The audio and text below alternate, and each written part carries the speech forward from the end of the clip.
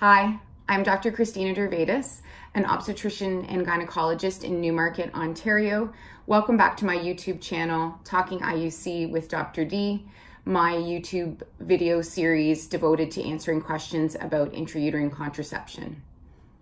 In today's video, we're going to discuss a very frequently asked question in my clinic, and that's the question, what is the difference between a copper IUD and a hormone-containing IUD? So those most common in Canada in terms of the hormone-containing IUDs would be Mirena and Kyleena, which contain levonorgestrel. So patients are often coming to the clinic and wondering which IUD to choose, and they have a number of questions. And so today we're going to discuss some of the differences between these two options versus some of the similarities. I'll actually start with some of the similarities between the two.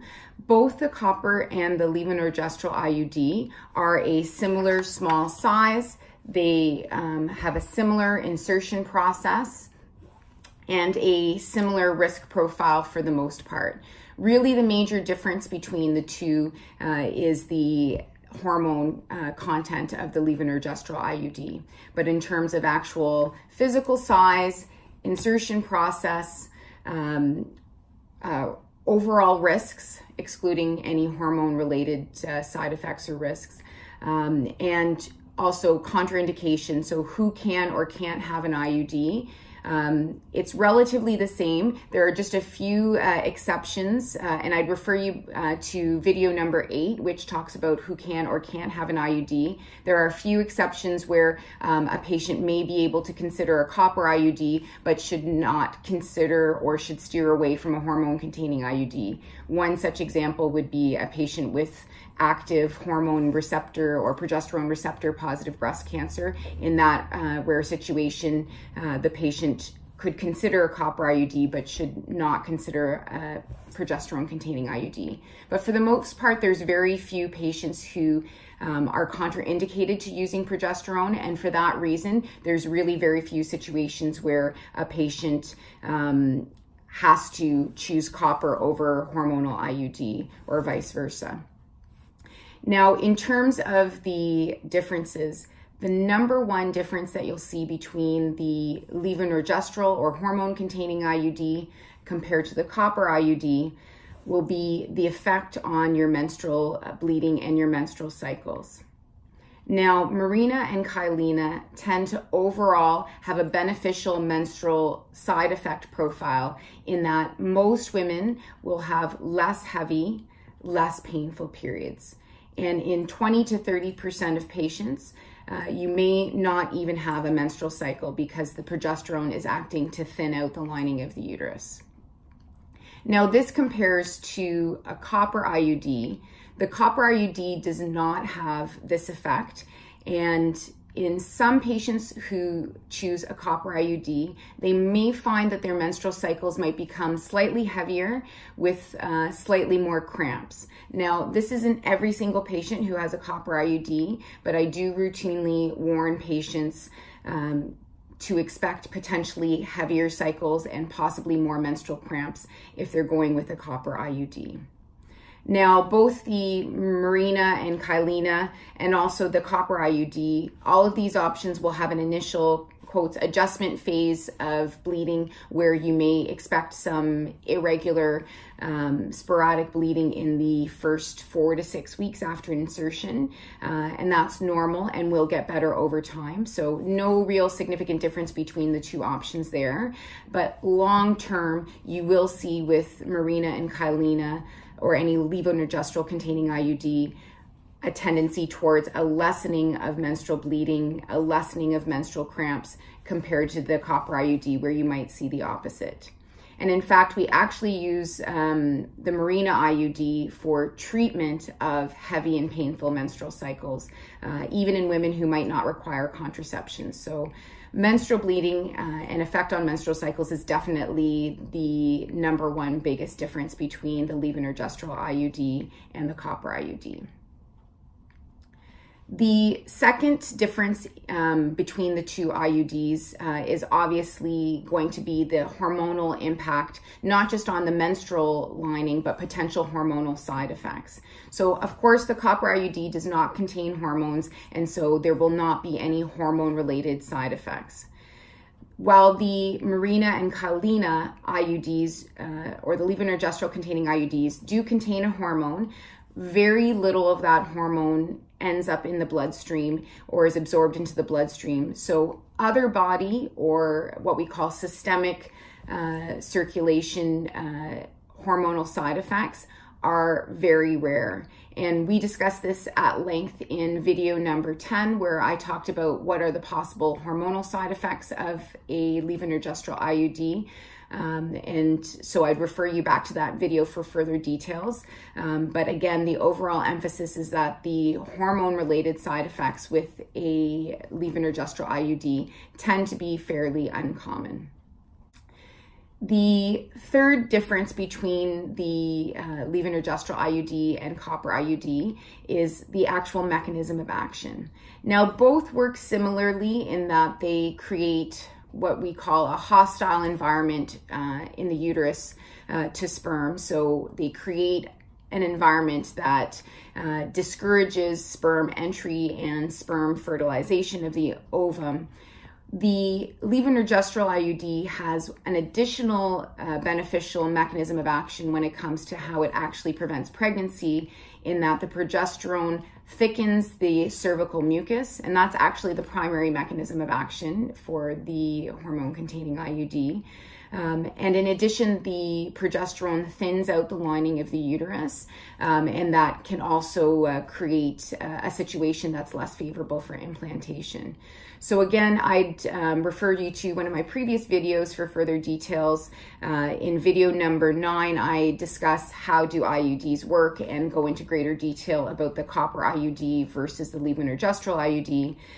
But the bottom line is, because of those few additional hormonal mechanisms of action for preventing pregnancy, the levonorgestrel IUD is just slightly more effective than the copper IUD, with a 2 per 1,000 chance of pregnancy compared to a 6 to 8 per 1,000 real world or actual use rate of pregnancy with the copper IUD.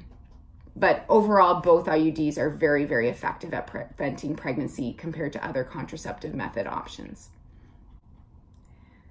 The last issue I'm going to talk about in terms of differences in cost.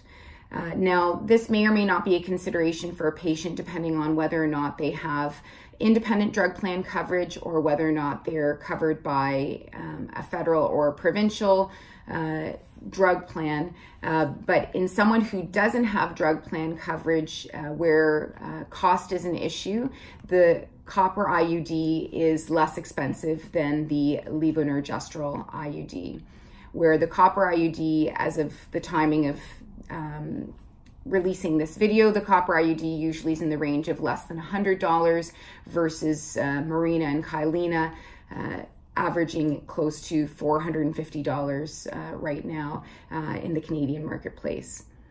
Now, one thing to keep in mind for both, if you're paying out of pocket for an IUD, consider the fact that this is 5 years of contraception potentially, depending on how long you leave the IUD in place.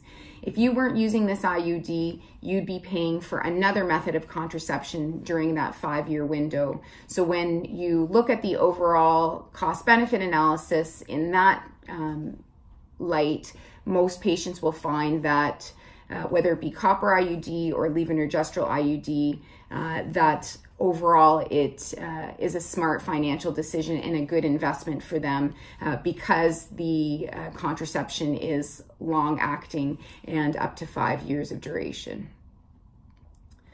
So just to summarize, when a patient's trying to decide between a copper and a levonorgestrel IUD, I ask them to consider a number of questions, and certainly I consider these things when I'm counseling a patient about the options and weighing the pros and cons with them. So I ask them to consider their menstrual cycles and what they're like already. If a patient already at the start has heavier or more painful cycles, I definitely would want to steer them towards the levonorgestrel containing IUD, which could potentially actually help them with those symptoms, versus the copper IUD, which might have a potential to worsen those symptoms. However, if a patient has no real menstrual problems or issues, light cycles, there's not really any concern in considering both options, but definitely you need to factor in what your menstrual cycles are like to start. I ask patients about their past medical history to rule out any potential contraindications to a progesterone-containing IUD versus a copper IUD, or rule out any contraindications to IUD use in general. I ask patients if they happen to be concerned about hormone use. A lot of patients will say, well, I really want to stay away from hormones. I ask patients to explain to me why that is and what it is about hormones that they're concerned about. In many instances, and I discussed this in my number 10 video about hormone side effects, in many instances, the perception that the patient has about potential hormone side effects may not actually be true. Either they're thinking of hormone side effects that don't have to do with the progesterone, might be estrogen related, which is in the birth control pill but not in the IUD. They might be based on hormone experience that they had with an oral preparation of a hormone, which is much different than the experience or side effect profile when you're talking about IUD released hormones. There's very big differences in terms of actual amount of hormones in the bloodstream. Bottom line is I try to understand what it is about hormone use that is making the patient uncomfortable with the idea of it, and to definitely address any potential myths or misconceptions that there might be about hormone side effects related to levonorgestrel IUD use. And then the last thing that I go over with the patient, again, is to discuss issues of cost, to explore what their drug plan coverage is, and to factor that into the equation in terms of whether or not the patient can afford an IUD, or if they can, are they wanting to invest in the levonorgestrel IUD because of the potential menstrual benefits? So we go over that in detail. So those were just a few points regarding the differences between the copper IUD and the levonorgestrel IUD. I hope this has been helpful, and I really do hope that when you're making a decision about IUD use, that you're using factual-based information and weighing all of the potential benefits and risks, and using information that you can trust, and that's not based on misconceptions. That's what this whole video series is all about. And so I'm just going to end by reminding you that in less than the time that it took to watch this video, you could have had an IUD inserted. The whole process takes about 5 minutes and gives you 5 years of worry-free contraception. That's all for today's video. Thanks for watching. We'll see you next time. Take care.